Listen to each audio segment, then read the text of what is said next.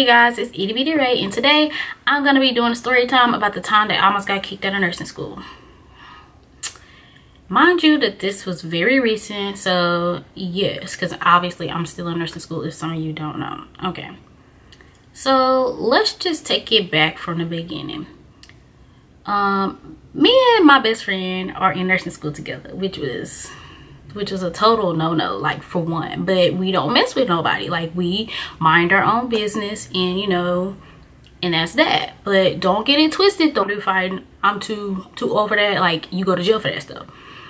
Okay, so that day we had to take a test, and once you get done with your test, you basically, if you have to go back to class, then you just sit in the hallway until everybody get done so you can, you know, continue with class.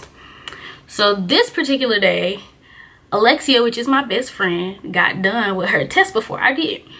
So I walk out the classroom, and there's these little chairs or whatever where you can sit down, and she's sitting down with this other girl who is like our mutual friend or whatever, and they're talking or whatever. And so Alexia turns to me and she's like, well, you know, Susie, that's what we're gonna call this girl who initiates all this mess in the first place. You know, Susie said something to me about how Miss Blue, which is our teacher for this class, Miss Blue said something to her about Bliss, which was the president at the time, which they didn't like for some reason. Like, they just wanted to make drama and issues and stuff. Well, she said to Alexia that Miss Blue was supposed to be talking to her about resigning from being president or whatever. And Alexia was like, no, I'm not resigning. What do I need to resign for? Because, you know, I already had a talk with y'all about woo blah blah this and all this stuff. Well, I'm just telling you what Miss Blue said or whatever. So Bliss comes and tells me that. And so naturally I'm like, while she's in front of me to where she could hear me, I was like, why is she always in people's business, like stirring up mess or whatever? Like, it don't matter. Like, it's none of your business. Why are you stirring the pot? Like, whatever. So she heard me or whatever, and she says, Desiree. And I was like, like I know my name obviously, but I'm trying to figure out, why are you calling my name? And you know that I don't talk to you like that because you are drama. Desiree. And I was like, I don't want to talk to you, Susie, because every time I say something to you, you always your feelings get hurt. Well, you can talk to me like a woman and woo blah blah this. I'm like, I don't want to talk to you at all. Like, I don't have nothing to say to you. I don't know why you're talking to me. I don't know why you're looking at me. Like, we're not friends. We're never gonna be friends. Like, I can get along with you in a, you know, in a setting or whatever, but don't talk to me. Don't call my name, because I don't care about you enough to have a conversation with you. And I was like, I'm definitely not gonna have a conversation with you in front of all your friends, you know, whatever, because, you know, when people get in front of their friends, they want to get hype and act like, you know, whatever. And she was like, well, do you want to talk to me outside? And I was like, no, I don't want to talk to you outside. I don't want to talk to you in the car. I don't want to talk to you waiting in line at Walmart. No, I don't. Sam, I am. I don't want to talk to you. She was like, well, that's real immature, some she said like that. And I was like, okay, whatever. So her instigating friend, let's call her Betty Sue. Betty Sue, she started yapping at the mouth, whatever. She's a little, I don't know what to say about her. She's older, but she acts like she's like 16.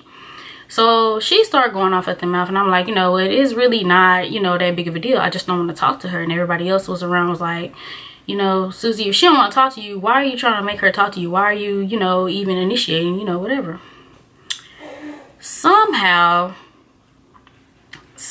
we got on the lines of something, because I fell out of my chair because she was over there just straight up lying about stuff that she done in class, which nobody really cares about. But at the same fact, like, why are you explaining yourself to me when I don't even care? Like, I already know what you do. Like, you dirty and you grimy. That's why I don't want to talk to you. And so I stood up because I'm trying to get her friend, which is usually cool, but I just don't really pay her no mind. I was telling her, I was like, yo, Betty, like, you know, just chill, you know, because you just making it worse, because you just putting fuel on the fire or whatever. And then she was like, yeah, you know, I understand, you know, whatever. So then Susie's actual best friend was talking to the other side of us, which we're on like opposite sides of the hall or whatever. And then she goes, why are you talking to them? And whoop de whoop. I was like, bro, like what? Like you just like, why are you doing that? Like what? Like you saying that somebody can't talk to us because I don't want to talk to you? That makes no sense. And I'm actually really cool with her best friend, which by the way, if my best friend don't like you, it's a 99.9% chance that I'm not gonna like you either. So I really don't understand that.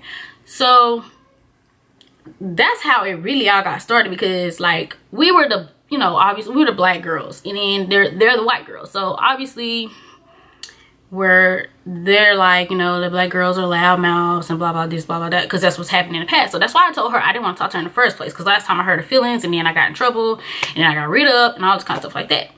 So then after that, like I was saying, I was standing in front of Betty Sue telling her to, you know, just chill out, because she just making the situation worse. And especially with that comment right that she had just made, that just made it a whole lot worse.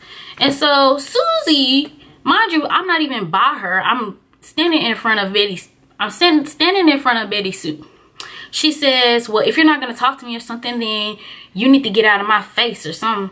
And I was like, I'm not even in your face. I'm right here talking to Betty Sue, telling her to be quiet. And I was like, I had some books in my hand, so I threw my books down on the ground. I was like, okay, so what are you going to do? She stood up and came close to me. Bro, when I tell you I blacked out, I blacked out. All I told her was that if she didn't get the fuck out of my face, that we was going to have a problem. So once I said that, then everybody else started coming, and I was like, no, I'm not going to touch her. I'm just telling her she needs to get out of my personal space, because I don't do all of that stuff. If you're going to argue or you're going to yell or something, you need to take it over there. Don't be in my face trying to yell and, like, you know, pop fly with me, because I'm the wrong person for all of that mess right there in the first place. And you shouldn't be approaching nobody, especially if y'all are in a heat of a moment. Like, why would you approach somebody that you having an argument with? Like, that's the quickest way for you to get your ass knocked out on the ground. Like, honestly, like, don't do that. And so then once people start coming to me and like trying to, you know how they make it into this big thing that's really not, like, because I wasn't gonna touch her. I'm smarter than that. And so she went down to the office and told them that she got verbally threatened and that she was scared for her life. Now, you telling me that you gonna stand up, act like you're gonna do something, and then I tell you to bag back, you're scared for your life? Girl, get the hell out of town with that shit. Like, seriously? Seriously. So after that, we had to have this little, you know, meeting or whatever, like a whole class meeting or whatever, about, you know, whatever. If somebody tell you not to talk to them, don't talk to them. Because that was the whole, it could have been shut down right there had she had not talked to me. Because I was perfectly fine. I can coexist with somebody that I don't like, you know, perfectly fine. Do that like every day. So that wasn't the problem. The problem was when you try to come at me and get up like you're about to do something to me, and I don't have the right to tell you to bag back. So Miss Blue, mind you, she don't really like, you know, she more on Susie's side, because Susie come down there and be messy and tell her everything that's going on in the class, or blah blah this whatever. So she was like, well, Desiree, I feel like that I should you should be written up or something because that was a verbal threat. And I was like, well, I was scared for my life. Well, I wasn't scared for my life, but like I felt threatened when she got up. Like, who told her to get up? She could have walked away. She didn't have to come approach me like she was gonna do something to me. So that's why I told her to get back out of my personal space before I beat her ass. That's exactly what I told her. I said, back out of my personal space before I beat your ass. Which, I mean, really, if you want to take it as a verbal threat, I guess it was, but she shouldn't have been she shouldn't have got up and acted like she was gonna do something to me in the first place. But I didn't get in trouble this time. That I'm a grown woman. If I tell you that I don't want to talk to you, I can guarantee you it's for a reason. It's because whatever comes out of my mouth is gonna hurt your feelings, and it's not gonna be good for either one of us. So basically, yes. And she really did try to kick me out of school for that. Like I was the only person. Like, she had meetings and all kinds of stuff to try and like get it to where that I got a charge. And as a nurse, you can't have no like assault charges. You know, you can't have no assault charges. So that would have been the end of that. Like, all because I told you that I don't want to talk to you. Like, but really though, like, it was just because she was mad that my best friend was president, and you know, she was just mad. She was just mad because all she got was to be a photographer or whatever. And really, in nursing school, you don't even need none of that stuff because it just creates drama. Like, and then you in a class with like 50 something girls in the first place. Like, wrong. They were wrong for that.